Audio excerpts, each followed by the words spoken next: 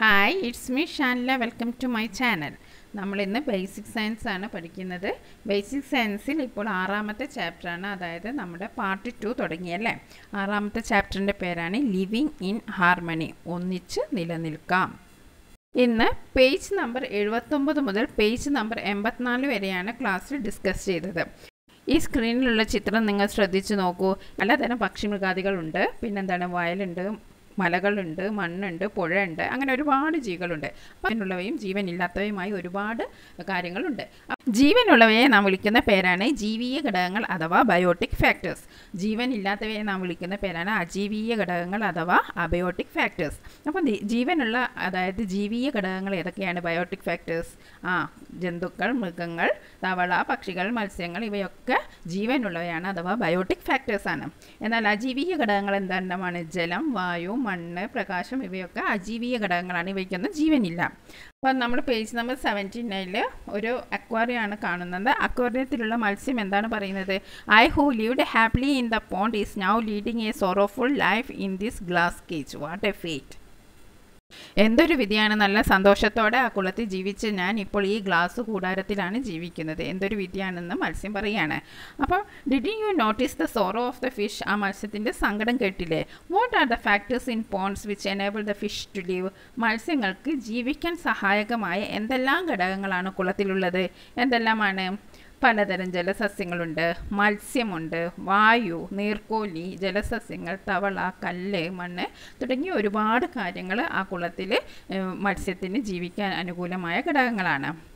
അപ്പോൾ നമുക്ക് ആദ്യം തന്നെ ഒരു പ്രവർത്തനം നടത്തിയത് ജീവീയ ഘടകങ്ങളെയും അജീവീയ ഘടകങ്ങളെയും വേർതിരിച്ച് ഇടാനാണ്. അപ്പോൾ നമുക്ക് എങ്ങനെ എഴുതാം? മത്സ്യം, വായു, നീർക്കോലി, ജലസസ്യങ്ങൾ എന്നിവയെല്ലാം ജീവീയ ഘടകങ്ങളാണ്. അജീവീയ ഘടകങ്ങളാണ് കല്ല്, മണ്ണ്, ജലം. ഓക്കെ, തവള ഇല്ല, തവള ഇങ്ങോട്ട് വരുന്നതാണ്. കല്ല്, മണ്ണ്, ജലം. What are the factors in ponds which enable the fish to live? Fish, weed, small aquatic organism, frog, snake, water, air, soil, light. ഇത്രയും കാര്യങ്ങളാണ് നമ്മൾ അത് വേർതിരിച്ച് എഴുതിയാൽ എന്തെല്ലാമാണ് ബയോട്ടിക് ഫാക്ടേഴ്സും അബയോട്ടിക് ഫാക്ടേഴ്സും ആയിട്ട് എഴുതിയിട്ടുണ്ടെങ്കിൽ fish, weed, small aquatic organism, frog ഇവയൊക്കെ biotic ഫാക്ടേഴ്സാണ്. Abiotic factors എന്തൊക്കെയാണ്? Water, air, soil, light. ഇതാണ് നമ്മുടെ ആദ്യത്തെ പ്രവർത്തനം. പേജ് നമ്പർ 80 ഒരു നല്ലൊരു ചിത്രമുണ്ട്. ഈ പിക്ചർ ഒന്ന് ശ്രദ്ധിച്ചാൽ ഇതിൽ പല ജീവനുള്ള ഘടകങ്ങളും ജീവനില്ലാത്ത ഘടകങ്ങളും ഉണ്ട്. ബയോട്ടിക് ആൻഡ് അബയോട്ടിക് ഫാക്ടേഴ്സ് ഉണ്ട്. മരങ്ങൾ, വെള്ളം, ജലം, വായു, മാൻ, കൊക്ക്, സ്നേക്ക്, അങ്ങനെ പലവിധ ജന്തുക്കളെയും കാണുന്നുണ്ട്. നമ്മളിപ്പോൾ എക്സാമ്പിളായിട്ട് നമ്മൾ മാൻ എടുക്കുകയാണ്. മാൻ ഒരു സസ്യബുക്കാണെന്ന് എല്ലാവർക്കും അറിയാലോ. മാൻ എന്താണ് ഭക്ഷണം കഴിക്കുന്നത്? പുല്ല് തിന്ന് ജീവിക്കുന്നതാണ് മാൻ, അല്ലേ? മാൻ ഒരു സസ്യാഹാരിയാണ്, സസ്യഭോജിയാണ്. ഈ മാനിനെ ആരാണ് തിന്നുന്നത്? പുല്ല് തിന്ന് ജീവിക്കുന്ന ഈ മാനിനെ ഭക്ഷണമാക്കുന്ന ആരാണ്? സിംഹമാണ്, അല്ലേ? അടുത്ത പ്രവർത്തനം നമുക്ക് നൽകിയത് ഈ ചിത്രത്തെ ആധാരമാക്കിയിട്ടാണ്. അപ്പോൾ നമുക്കൊരു ബോക്സ് ഉണ്ട്, അത് ഫില്ല് ചെയ്യാനാണ് പറഞ്ഞത്. ഓർഗാനിസം, ഏതൊക്കെ ഓർഗാനിസം ആണുള്ളത്? ഫോക്സ്, വേമാണ് നമുക്ക് തന്നത്. അപ്പോൾ അവിടെ ബയോട്ടിക് ആൻഡ് അബയോട്ടിക് ആയിട്ട് നമ്മൾ വേർതിരിച്ചിട്ട് എഴുതാനാണ് പറഞ്ഞത്. ഫോക്സ് എന്തിനൊക്കെയാണ് കഴിക്കുന്നത്? റാബിറ്റിനെയും ചിക്കനെയും കഴിക്കും, അല്ലേ? വേം എന്താണ് കഴിക്കുന്നത്? ഗ്രാസ് ആണ് കഴിക്കുന്നത്. ഡിയർ, മാൻ, ഗ്രാസ് ആണ് കഴിക്കുന്നത്. ക്രെയിൻ, കൊക്ക്, സ്മോൾ ഫിഷ്, ഇൻസെക്റ്റ്, ചെറിയ മത്സ്യങ്ങളെയും പ്രാണികളെയും. സ്നേക്ക് എന്താണ് ഭക്ഷണമാക്കുന്നത്? ഫ്രോഗിനെയും ചിക്കനെയും. ഇത്രയാണ് ബയോട്ടിക് ഫാക്ടേഴ്സ്. ഇവരുടെ ഭക്ഷണങ്ങളാണ് ഇതൊക്കെ, അല്ലേ? ഫോക്സിൻ്റെ ഭക്ഷണമാണ് റാബിറ്റ്, വേമിൻ്റെ ഭക്ഷണമാണ് ഗ്രാസ്, ഡിയറിൻ്റെ ഭക്ഷണമാണ് ഗ്രാസ്. പക്ഷേ അബയോട്ടിക് ആവുമ്പോൾ എല്ലാവർക്കും കോമൺ ആയിട്ട് ഒന്നാണ്. വാട്ടർ എല്ലാവർക്കും വേണം, എയർ വേണം, സോയിൽ വേണം, ലൈറ്റ് വേണം, ഷെൽട്ടർ വേണം. എല്ലാവരും ആ വനത്തിൽ ഒത്തൊരുമിച്ച് ജീവിക്കുന്നു. എല്ലാവർക്കും വെള്ളം വേണം, വായു വേണം, മണ്ണ് വേണം, പ്രകാശം വേണം. സസ്യങ്ങൾക്ക് ഭക്ഷണം ഉണ്ടാക്കാൻ പ്രകാശം വേണം. അതെല്ലാവർക്കും കോമൺ ആണ്. ജീവികൾ, കുറുക്കൻ ഭക്ഷണമാക്കുന്നത് ഏതാണ്? മുയൽ, കോഴി. പുഴു, പുല്ല്. മാൻ, പുല്ല്. കൊക്ക്, ചെറു മത്സ്യങ്ങൾ, പ്രാണികൾ. പാമ്പ്, തവള, കോഴി. അജീവീയ ഘടകങ്ങൾ എന്താണ്? ജലം, വായു, മണ്ണ്, പ്രകാശം, പാർപ്പിടം. ഇതെല്ലാവർക്കും പൊതുവായിട്ടുള്ളതാണ്. ഇങ്ങനെ ജീവീയ ഘടകങ്ങളും അജീവ ഘടകങ്ങളും ഒന്നിച്ചു ചേർന്ന് ജീവിക്കുന്ന സ്ഥലത്തെയാണ്, പ്രകൃതിദത്തമായ ചുറ്റുപാടിനെയാണ് നമ്മൾ എന്ത് പറയുന്നത്? ആവാസം എന്ന് പറയുന്നത്. ഒരു ജീവി ജീവിക്കുന്ന പ്രകൃതിദത്തമായ ചുറ്റുപാടിനെയാണ് ആവാസം എന്ന് പറയുന്നത്. അപ്പോൾ എന്താണ് habitat? The natural surroundings in which an organism lives is called its habitat. ഇനി എന്താണ് എക്കോസിസ്റ്റം അഥവാ ആവാസ വ്യവസ്ഥ? ജീവിയ ഘടകങ്ങളും അജീവീയ ഘടകങ്ങൾ ഉൾപ്പെടുന്നതും അവയുടെ പരസ്പര ബന്ധത്തിലൂടെ നിലനിൽക്കുന്നതുമായ സംവിധാനമാണ് ആവാസ വ്യവസ്ഥ. The biotic and abiotic factors in the surroundings and their mutual relationship together form the ecosystem. അപ്പോൾ ഇത് നിങ്ങൾ നോട്ടിലേക്ക് എഴുതുക. എന്താണ് ആവാസം, എന്താണ് ആവാസ വ്യവസ്ഥ? What is habitat, what is ecosystem? അപ്പോൾ ഒരു ജീവി ജീവിക്കുന്ന പ്രകൃതിദത്തമായ ചുറ്റുപാടിനെയാണ് എന്ത് പറയുന്നത്? ആവാസം എന്ന് പറയുന്നത്. ആവാസ വ്യവസ്ഥ എന്ന് പറഞ്ഞിട്ടുണ്ടെങ്കിൽ ജീവനുള്ള വസ്തുക്കളും ജീവനില്ലാത്ത വസ്തുക്കളും കൂടിച്ചേർന്ന് പരസ്പര ബന്ധത്തിലൂടെ ജീവിക്കുന്ന ഒരു സംവിധാനമാണ് ആവാസ വ്യവസ്ഥ അഥവാ എക്കോസിസ്റ്റം. നമ്മൾ സാധാരണ കാണുന്ന എക്കോസിസ്റ്റംസ് അഥവാ ആവാസ വ്യവസ്ഥ ഏതൊക്കെയാണ്? സാക്രഡ് ഗ്രോവ്സ്, കാവ്. ഓക്കെ, പാഡി ഫീൽഡ്സ്, വയൽ, മാംഗ്രൂവ്സ്, കണ്ടൽക്കാടുകൾ, ഫോറസ്റ്റ്, കാട്, പോണ്ട്, കുളം, റിവർ, പുഴ, കനാലുകൾ, ഇവയൊക്കെയാണ് നമ്മൾ സാധാരണയായി കാണുന്ന ആവാസ വ്യവസ്ഥ അഥവാ എക്കോസിസ്റ്റംസ്. ഇത് നിങ്ങളുടെ നോട്ടിലേക്ക് എഴുതുക. ആവാസ വ്യവസ്ഥയെ നിരീക്ഷിച്ചറിയാൻ നമ്മളൊരു ഫീൽഡ് ട്രിപ്പ് പോവുകയാണ്. അപ്പോൾ ഫീൽഡ് ട്രിപ്പിൽ നമ്മൾ എന്തൊക്കെ പ്രിപ്പറേഷൻസ് ആണ് ആദ്യം നടത്തേണ്ടത്? മുന്നൊരുക്കം. എത്ര സമയം നിരീക്ഷിക്കണം? How long to watch? What are the things to watch? എന്തെല്ലാം നിരീക്ഷിക്കണം? Things to care for while observing, നിരീക്ഷിക്കുന്ന സമയത്ത് ശ്രദ്ധിക്കേണ്ട കാര്യങ്ങൾ. വാട്ട് ഷുഡ് ബി റെക്കോർഡഡ്, എന്തെല്ലാം രേഖപ്പെടുത്തണം? ഇനി ഇംപ്ലിമെൻറ്റേഷൻ, നിർവഹണം. ശ്രദ്ധിക്കേണ്ടത് എന്തൊക്കെയാണ്? Do not go to close to the place of observation, നിരീക്ഷിക്കുന്ന സമയത്ത് സ്ഥലത്തിന് വളരെ അടുത്തേക്ക് പോകരുത്. Do not Ham the creatures, ജീവികളെ ഉപദ്രവിക്കരുത്. Do not make noise, ശബ്ദമുണ്ടാക്കരുത്. Relevant information should be written down, പ്രസക്തമായ വിവരങ്ങൾ എഴുതണം. ഇനി അവതരണത്തിൽ എന്തൊക്കെയാണ് ശ്രദ്ധിക്കേണ്ടത്?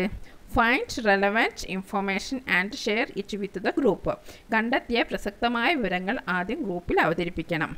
Can be presented later in class seminar, പിന്നീട് ക്ലാസ്സിൽ അവതരിപ്പിക്കണം. Other relevant information may be shared, പ്രസക്തമായ മറ്റു വിവരങ്ങളും പങ്കുവയ്ക്കണം. ഇതൊക്കെയാണ് ഒരു ഫീൽഡ് ട്രിപ്പിൽ നമ്മൾ ശ്രദ്ധിക്കേണ്ട കാര്യങ്ങൾ. ആഹാരത്തിനായി നീർക്കോലി തവളയെ പിടിക്കുന്നത് നിങ്ങൾ കണ്ടിട്ടുണ്ടോ? നീർക്കോലി തവളയെ ആഹാരമാക്കുന്നു. തവള എന്തിനെല്ലാമാണ് ആഹാരമാക്കുന്നത്? നീർക്കോലി തവളയെ ആഹാരമാക്കുന്നു. തവള എന്തൊക്കെയാണ് ആഹാരമാക്കുന്നത്? പുൽച്ചാടി, പുഴു, ചെറുപ്രാണികൾ. പുൽച്ചാടിക്ക് എവിടെ നിന്നാണ് ആഹാരം ലഭിക്കുന്നത്? പുൽച്ചാടി എവിടെ നിന്നാണ് ഭക്ഷണം കഴിക്കുന്നത്? പുല്ലാണ് തിന്നുന്നത്. അപ്പോൾ ആഹരിക്കപ്പെടുന്നതിൻ്റെ ക്രമത്തിൽ ഇവയെ നമുക്ക് ചിത്രീകരിക്കാം. ആദ്യം പുല്ല് ആര് തിന്നുന്നു? പുൽച്ചാടി തിന്നുന്നു. പുൽച്ചാടിയെ തവള തിന്നുന്നു. തവളയെ നീർക്കോലി തിന്നുന്നു. Okay. For food, have you seen water snake capturing A frog? തവളയെ പിടിക്കുന്ന കണ്ടിട്ടുണ്ടോ? Water snake feeds on frog. Water snake ഫ്രോഗ്സിനെയാണ് തിന്നുന്നത്. അപ്പം ഫ്രോഗ്സ് എന്താണ് തിന്നുന്നത്? Grass hopper, worms, small insect. From where does the grass hopper obtain the food? Grass ഹോപ്പറിന് എവിടെ നിന്നാണ് ഭക്ഷണം കിട്ടുന്നത്? ഗ്രാസിൽ നിന്നാണ് അല്ലേ, പുല്ലിൽ നിന്ന്. Let us illustrate these on the basis of how each one become food for another. Grass hopper, frog, water snake. ഇനി നമ്മുടെ അടുത്ത പ്രവർത്തനം നമുക്കൊരു ഫുഡ് വെബ് ഉണ്ടാകാൻ, ഒരു ആഹാര ശൃംഖല ഉണ്ടാക്കാനാണ്, ഫുഡ് ചെയിൻ ഉണ്ടാക്കാനാണ്. അപ്പോൾ നിങ്ങളിവിടെ ഒരുപാട് ചിത്രങ്ങൾ കണ്ടിട്ടുണ്ടാവുമല്ലോ. അതനുസരിച്ച് നമുക്ക് ഈ ബോക്സ് പൂരിപ്പിക്കണം. ഇവിടെ നോക്കൂ, പുല്ല് കഴിക്കുന്ന ആരാണ്? മാനിനെ ആരാ ആഹാരമാക്കുന്നത്? സിംഹം. എഗെയിൻ വീണ്ടും പുല്ലിനെ പുൽച്ചാടി തിന്നുന്നു. പുൽച്ചാടി ആര് തിന്നുന്നു? തവള തിന്നുന്നു. തവളയെ പാമ്പ് തിന്നുന്നു. ഇനി മൂന്നാമത്തെ ഫുഡ് ചെയിൻ നോക്കാം. പുഴു തിന്നുന്നു. പുഴു കോഴി തിന്നുന്നു. കോഴിയെ ആര് തിന്നുന്നു? കുറുക്കൻ തിന്നുന്നു. ഇനി അടുത്ത് നോക്കാം. കോഴി തിന്നുന്നു. കോഴിയെ കുറുക്കൻ തിന്നുന്നു. കുറുക്കനെ കടുവ തിന്നുന്നു. Grass, dear, lion. Grass hopper, frog, snake. Grass, വേം, foul, Fox. Grass, foul, Fox, tiger. ഈ ഫുഡ് ചെയിനിൽ ഓരോ ലെവലാണ്. ഈ ഫസ്റ്റ് ലെവലിൽ ഒരു മാറ്റവുമില്ല. എന്താണ്? പുല്ല് അഥവാ ഇലയാണ്, അതായത് പ്ലാന്റ്സ് ആണ് ഇവിടെ ഫസ്റ്റ് ലെവലിൽ വരുന്നത്. എന്നാൽ നമ്മൾ ലാസ്റ്റ് ലെവൽ നോക്കുകയാണെങ്കിൽ എപ്പോഴും എന്താണ് വരുന്നത്? മാംസം കഴിക്കുന്ന ആൾക്കാരാണ് വരുന്നത്. മാംസം കഴിക്കുന്നവരെയാണ് നമ്മൾ എന്ത് പറയുന്നത്? മാംസ്യബുക്ക് അഥവാ പറയുന്നത്. അപ്പോൾ നമുക്ക് ഇതിൽ നിന്ന് എന്താ മനസ്സിലാവുന്നത്? Green plants always occupy the first level of food chain. Food ചെയിനിലെ ആദ്യത്തെ ലെവൽ എപ്പോഴും ആരായിരിക്കും? ഗ്രീൻ പ്ലാന്റ്സ് ആയിരിക്കും, സസ്യങ്ങളായിരിക്കും. എന്തുകൊണ്ടാണ്? സസ്യങ്ങൾ മാത്രമേ സ്വയം ആഹാരം നിർമ്മിക്കുന്നുള്ളൂ. അതിൻ്റെ പ്രോസസ്സ് എല്ലാവർക്കും അറിയാലോ. പ്രകാശ സംശ്ലേഷണം വഴി സസ്യങ്ങൾ ആഹാരം നിർമ്മിക്കുന്നു. അപ്പോൾ സ്വന്തമായി ആഹാരം നിർമ്മിക്കുന്ന ആരാണ്? സസ്യങ്ങൾ മാത്രമാണ്. ആ സസ്യങ്ങളെയാണ് മറ്റു ജീവികൾ ഭക്ഷണം കഴിക്കുന്നത്. അപ്പോൾ green plants occupy the first level in food chain. ഭക്ഷ്യശൃംഖലയിലെ ആദ്യ കണ്ണി ഹരിത സസ്യമാണ്. The carnivorous occupy the last level. അവസാന കണ്ണിയായി വരുന്നത് മാംസഭോജികളാണ്. The intermediate levels are generally occupied by ഹെർബിവറസ് or ഒംനിവറസ്. ഇടയ്ക്കുള്ളവ സസ്യഭോജികളോ മിശ്രഭോജികളോ ആയിരിക്കും. നമുക്കിവിടെ ഒരു ഫുഡ് ചെയിൻ ഉണ്ട്. ഇത് നമുക്ക് നോക്കിയാൽ മനസ്സിലാകും. ഗ്രാസ് അഥവാ പുല്ല് ഭക്ഷിക്കുന്നവരാണ് റാബിറ്റ്, ഗോട്ട്, വേം, ഗ്രാസ് ഹോപ്പർ. ഇവരെ ഭക്ഷിക്കുന്നവരാണ് lion, tiger, human, foul, frog, കാലറ്റ്സ്. അപ്പോൾ നമുക്ക് ഈ ആഹാര ശൃംഖല ഒന്ന് എഴുതി നോക്കിയാലോ. പുല്ല്, മുയൽ, സിംഹം. പുല്ല്, ആട്, പുലി. പുല്ല് കഴിക്കുന്ന ആട്, ആടിനെ കഴിക്കുന്ന മനുഷ്യൻ. പുല്ല് കഴിക്കുന്ന പുഴുവിനെ കഴിക്കുന്ന കോഴി, കോഴിയെ കഴിക്കുന്ന പാമ്പ്, പാമ്പിനെ കഴിക്കുന്ന പരുന്ത്. പുല്ലിനെ കഴിക്കുന്ന പുൽച്ചാടി കഴിക്കുന്ന പല്ലിയെ കഴിക്കുന്ന പാമ്പ്. പുല്ല്, പുഴു, തവള, പാമ്പ്. Grass, rabbit, lion. Grass, foul, Fox, lion. Grass, got, lion. Grass, വേം, frog, snake. Grass hopper, കലോട്ടസ്, lion. അപ്പോൾ ഇതിൽ നിന്നൊക്കെ നമുക്ക് മനസ്സിലാകാം ഇവിടെ പുല്ല് അഥവാ സസ്യങ്ങളാണ് ഫസ്റ്റ് ലെവൽ വരുന്നത്. ആഹാര ശൃംഖല അഥവാ ഫുഡ് ചെയിൻ ഇവിടെ നമുക്ക് മനസ്സിലാകാം പുല്ല് അഥവാ ഗ്രാസ് ആണ് ഇതിൻ്റെ ഫസ്റ്റ് ലെവലിൽ വരുന്നത്. എപ്പോഴും ലാസ്റ്റ് ലെവലിൽ വരുന്നത് കാർണിവേഴ്സ് ആണ്. നമുക്ക് ചില ചോദ്യങ്ങൾ പരിശോധിക്കാം. പുൽച്ചാടിയെ തവള മാത്രമാണ് ആഹാരമാക്കുന്നത്? അല്ല, കോഴിയും ഓന്തും ആഹാരമാക്കുന്നു. സിംഹം ഏതെല്ലാം ജീവികളെ ആഹാരമാക്കുന്നു? മുയൽ, മാന്, ആട് ഇവയൊക്കെ ഭക്ഷണമാക്കുന്നുണ്ട്. അപ്പം വിവിധ ഭക്ഷ്യശൃംഖലകൾ ഒന്നിച്ചു ചേർന്നുണ്ടാകുന്നതാണ് ഭക്ഷ്യശൃംഖലാജാലം, ഫുഡ് വെബ്. പ്രകൃതിയിൽ ഭക്ഷ്യശൃംഖലാജാലമാണുള്ളത്. അപ്പോൾ ഓരോ ജീവിയും മറ്റുള്ള ജീവിയെ ഭക്ഷണമാക്കുന്നു. അവരവരുടെ നിലനിൽപ്പിനായി മറ്റുള്ള ജീവിയെ ഭക്ഷണമാക്കുന്നു. സസ്യങ്ങൾ ആഹാരം ഉൽപ്പാദിപ്പിക്കുന്ന പ്രക്രിയയാണ് ഫോട്ടോസിന്തസിസ് അഥവാ പ്രകാശ സംശ്ലേഷണം. ഭക്ഷ്യശൃംഖലയിലെ ആദ്യ കണ്ണി എപ്പോഴും ഹരിത സസ്യങ്ങളാണ്. കാരണം അവരാണ് പ്രകാശ സംശ്ലേഷണം വഴി സ്വന്തം ആഹാരം നിർമ്മിക്കുന്നത്. ഇപ്പോൾ ഹരിത സസ്യങ്ങൾ സ്വയം ആഹാരം നിർമ്മിക്കുന്നു. അതിന് അവ ഉൽപ്പാദകർ അഥവാ പ്രൊഡ്യൂസേഴ്സ് എന്നറിയപ്പെടുന്നു. അപ്പോൾ ഹരിത സസ്യങ്ങളാണ് ഉൽപ്പാദകർ. ആഹാരത്തിനായി മറ്റു ജീവികളെ ആശ്രയിക്കുന്ന ജീവികളെ ഉപഭോക്താക്കൾ അഥവാ കൺസ്യൂമേഴ്സ് എന്ന് പറയുന്നു. അപ്പോൾ സസ്യങ്ങൾ സ്വന്തം ആഹാരം നിർമ്മിക്കുന്നു. ആഹാരമാണ് നമ്മളെപ്പോലുള്ളവർ കഴിക്കുന്നത്. അപ്പോൾ നമ്മളൊക്കെ കൺസ്യൂമേഴ്സാണ്, സസ്യങ്ങളൊക്കെ പ്രൊഡ്യൂസേഴ്സാണ് അഥവാ ഉൽപ്പാദകർ. Green plants prepare their own food, so they are known as producers. Organisms that depend on other organisms for their food are called consumers. അപ്പോൾ നമുക്ക് ഇവിടെ പഠിക്കാനുള്ളത് പ്രൊഡ്യൂസേഴ്സ് ആൻഡ് കൺസ്യൂമേഴ്സ് ആണ്. അപ്പോൾ അത് നിങ്ങൾ നോട്ടിലേക്ക് എഴുതി വെക്കുക. സിംഹവും പുലിയും മാംസഭോജികളാണ്. പക്ഷെ അവർ ആഹാരത്തിനായി സസ്യങ്ങളെ ആശ്രയിക്കുന്നുണ്ട്. അതെങ്ങനെയാണ്? സസ്യഭോജികൾ ഉണ്ടായെങ്കിൽ മാത്രമേ മാംസഭോജികൾക്ക് ആഹാരം ലഭിക്കുകയുള്ളൂ.